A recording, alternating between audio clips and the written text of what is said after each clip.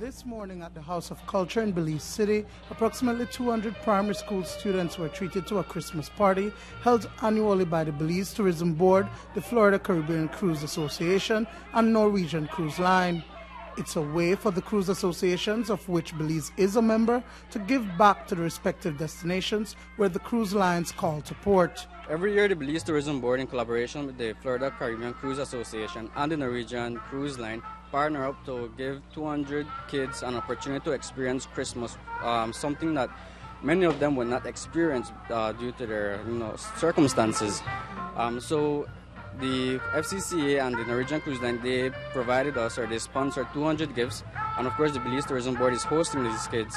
And what we have here today is we have entertainment, wholesome entertainment. We have music, we have Burger the Clown, and we have face painting being done. So these kids are having fun, and if you were here a little while earlier, you would have heard them screaming the whole morning. The students were also provided with lunch, and they were indeed enjoying themselves.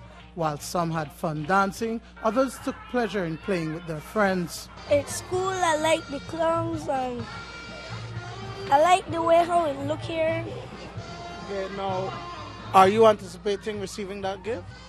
Yeah. Tell us about some of the things we'll get for the day today. Play with my friends, get balloons, get foods. Would you suggest for other people to come out and have fun the same way? Yeah. I was on the stage too. I enjoy the clown and enjoy being with my friends from school. Okay. You got some face painting. Tell us about that. What you got now? I got a flower with sparks. Okay. You ready for a gift? Yes, I am. Okay. What would you tell other people about coming out? Would you suggest that they do take the opportunity and come out?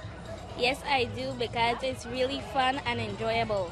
It's the 11th year that the Christmas initiative has been taking place, and according to Destination Planning and Development Assistant Arlo Cancino, the children were chosen with the assistance of the Belize City constituencies. The selection process was easy. This year we reached out to the 10 constituencies in the Belize City area, and we got through to 8 of them. 2 of them we had a little miscommunication, so we couldn't get, and it was unfortunate, but next year we do hope that these 2, we will be the first ones we will contact them. And of course we got the Dorothy Menzies Children's Care. And how we went about, we just went out to the community. We reached out to the respective offices, and we asked them to please nominate 20 kids so they can be a part of this wonderful opportunity. Dwayne Moody for Newside.